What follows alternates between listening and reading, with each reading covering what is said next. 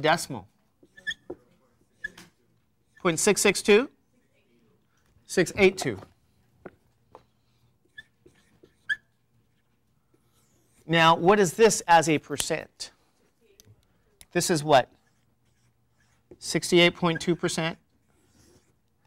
So what it means is that 68.2% of the passengers aboard the Titanic did not survive.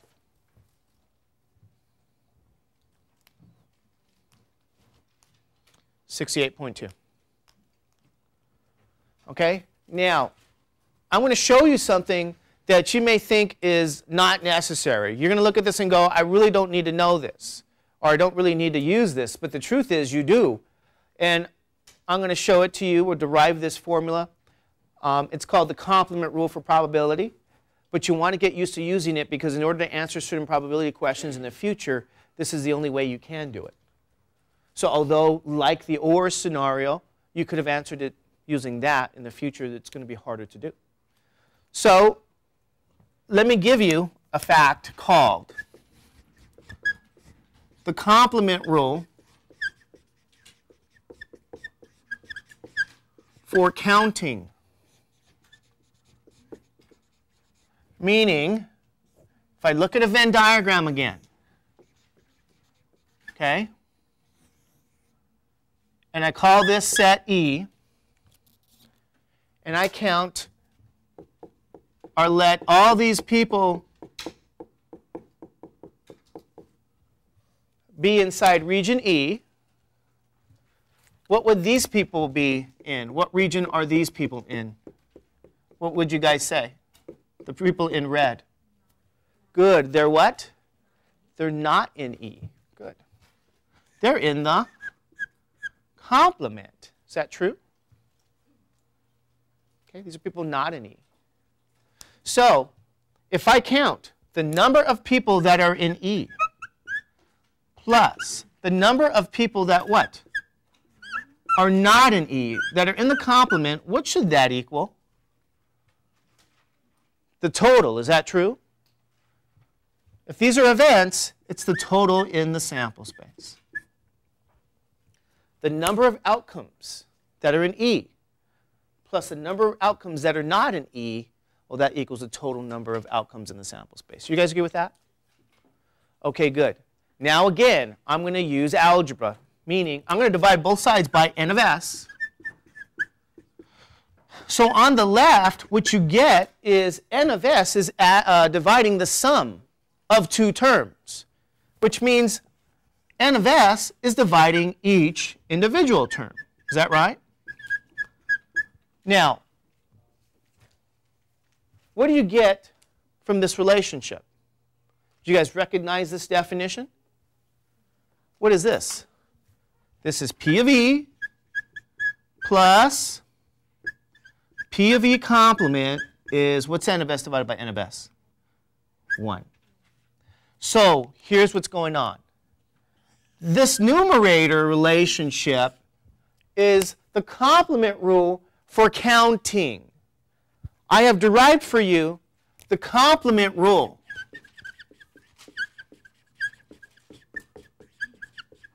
For probability. This is, again, tattoo time. So if you're thinking of getting a tattoo, I would say get this tattoo. The probability of an event plus the probability of its complement is the value 1. Okay? This is what this fact is. However, what you probably will use is this variation. Meaning, probability of an event plus the probability of its complement is 1. If I now subtract P of E from both sides, what I get is the probability of the complement of an event is 1 minus the probability of the event. I can use this relationship. This is probably the most useful form, or the one that you'll directly use. Similarly, I could have subtracted, if I wanted, the probability of the complement from both sides.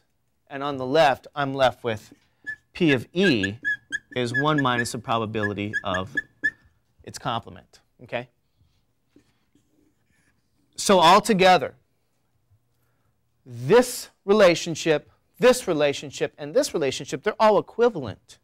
But this is the one you'll use. For example, here, back in the Titanic, the previous scenario, the previous question, question 2, the probability you did not survive.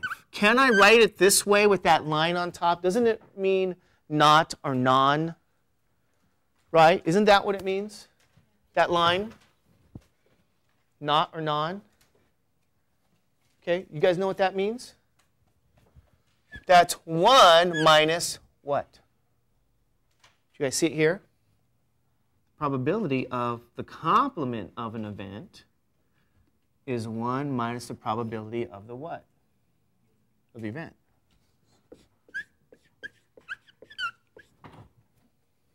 Okay?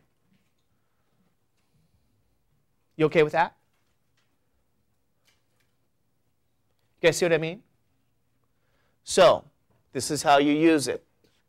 If you can tell me the probability of surviving, I can tell you the probability of not surviving.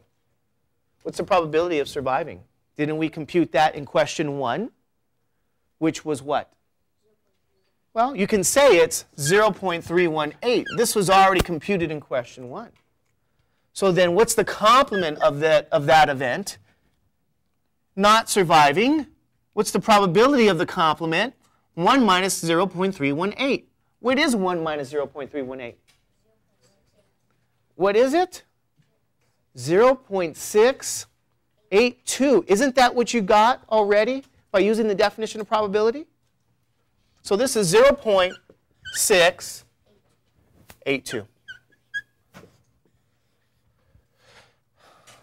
Again, this is not surviving. This is the complement of the event surviving.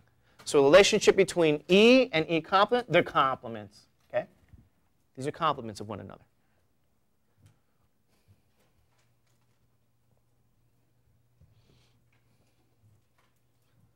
All right, you guys okay with this? You want to get used to using this formula, okay, because it'll help you with some of the things later on. Now, take a look at question 3. What's the probability? It's a straight probability question. It's a probability that what's the question? You select a passenger. What's the probability the passenger is a boy? What's your definition? What's the definition? You guys have to tell me.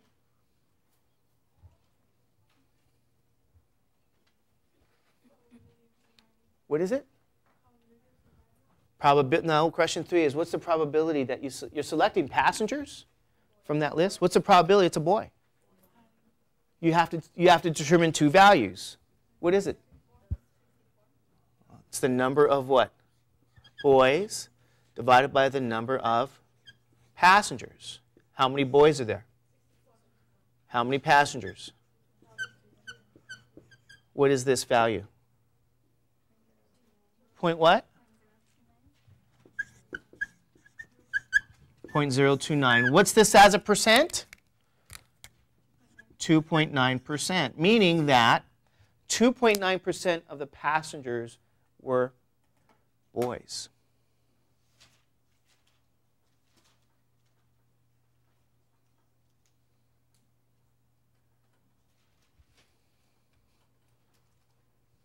Okay?